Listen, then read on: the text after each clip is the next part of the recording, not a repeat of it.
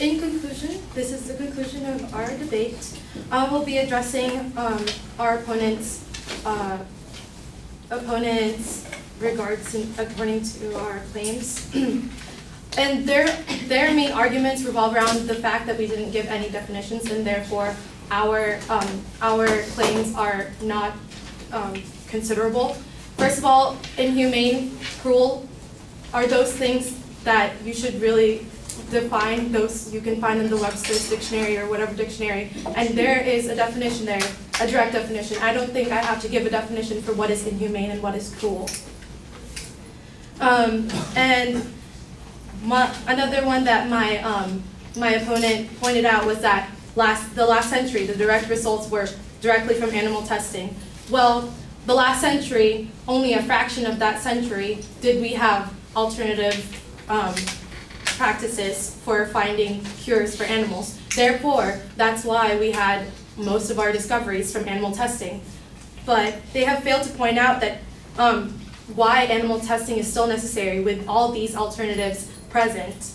All they attacked was the fact that yes, they are being regulated and that they live in good conditions, but as I said before, there are examples where they're still not being treated equally, and the law doesn't always provide for that. And then they also pointed out that animals do not have feelings, nor do they feel pain, when in fact we're using animals for our psychological models. So they're feeling the pain, they're feeling the stress. They might not be thinking, what's my math homework today? What's my English homework today? Philosophical things. But they do have feelings, and they do have a sense of pain. And my opponents also pointed out that our sources were invalid because PETA and human and all those other things that we cited were too extreme. Well, first of all, the evidence that we got were not from PETA.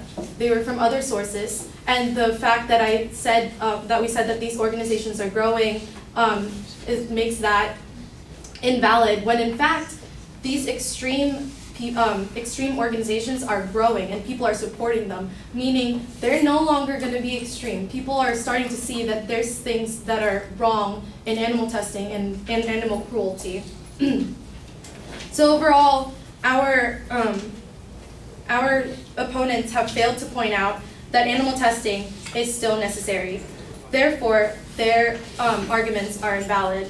They address cruelty and other topics that we said, yes, but why should we continue animal testing if the necessity is non-existent, especially when there's a push for change evident in people, and I mean, how many nowadays, do you know of people that have pets? They take them straight to the veterinarian, and we even bury our pets. So I think pretty much we treat them as humans, and we treat them as such.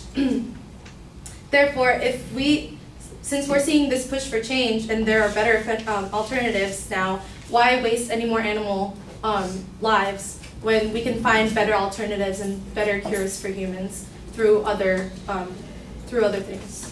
Thank you.